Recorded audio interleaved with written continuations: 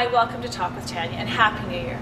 As we enter a new school year and our kids are back in school, we're continuing to see an increase in need, but we're so encouraged and so grateful for the many Calgarians that are coming around us and just finding ways to take action. So they're finding things that give them purpose and are passionate about, and just doing simple things. If it's snack drives, if it's raising money, if it's just having a conversation, to actually be a part of making an impact in these kids' lives, because we know this lunch is about love and belonging and acceptance and growth so that they can actually be the best they can be.